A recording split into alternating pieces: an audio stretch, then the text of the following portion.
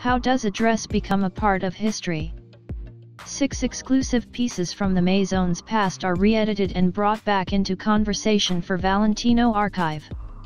In Harper's Bazaar China this month, at Lai Yuanluo wears a striking off-the-shoulder red dress inspired by a look from Valentino haute couture for fall-winter 1967, and made famous by an image of Benedetta Bardini by Gianpaolo Barbieri.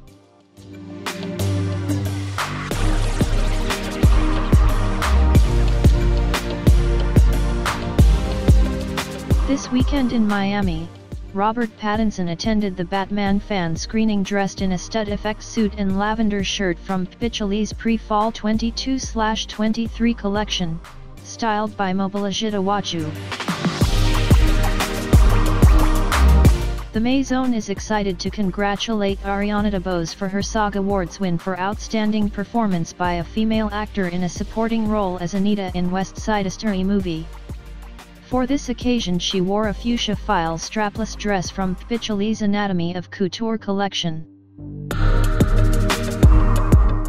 Actor Timothy Robart, who was nominated for Best Emerging Actor at the Académie des César, attended the event in a full Valentino rendezvous look, designed by Piccioli. To Univision's Premio All'Inustro this week in Miami, Anita walked the red carpet in a Valentino haute couture black wool crepe mini dress and black organza shorts from Piccioli's Anatomy of Couture collection.